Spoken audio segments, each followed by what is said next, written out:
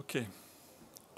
Good afternoon, everybody. I think it's more or less time to start according to this quarter to, yeah, well, we were starting now. So welcome to the SONATA workshop. And I'm Josep Martrat. I'm working for Atos. I will explain what SONATA is, what the context and the framework of this workshop. Okay. It seems it's not working. Okay, see, yeah. Thank you. So what we would like to introduce in this workshop is, on one hand, SONATA outcome. SONATA is a research project that is co-funded by the European Commission that is involving 15 partners with 3 operators we will see and several vendors. And we have a budget of around 6 million euros. And SONATA is introducing some new concepts on the area of network function virtualization. And we are producing and we are presenting here today an NFV-based development toolkit, an SDK, and the environment, and also the service platform associated to this that we have recently released under open source.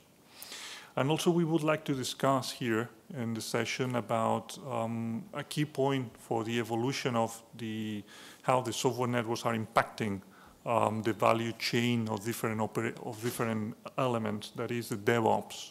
And it's not the normal concept of DevOps inside one organization, but we will see across the workshop how this DevOps is going across the boundaries of one organization. So the workshop is structured in 5 presentations. I will provide you with an overview of SONATA, but putting you on the content, what is the motivation and the outcome. We'll review Michael from NEC. Will present the architecture and the solution, and we can map this with, we know that there are a lot of ongoing initiatives on open source about the Mano layer. We will have also a zoom in some areas of the architecture, for instance, on the SONATA gatekeeper and the recursiveness of some aspects of the platform.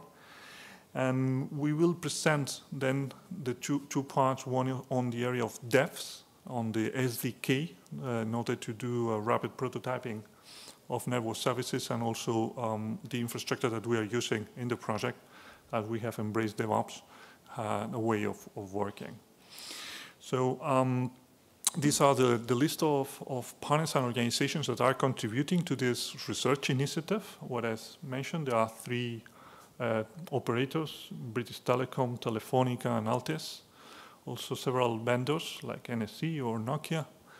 And also some well-established academy around Europe and universities contributing to the project. So let's move on.